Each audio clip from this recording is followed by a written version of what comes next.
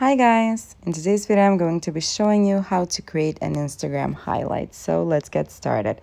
First we're gonna start off by going to our profile. Now as we can see we already have created 2 highlights, so in order to create a new one we have to tap here.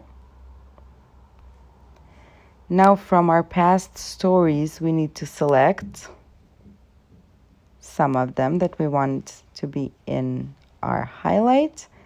Then next, you can give it a name, for example, name.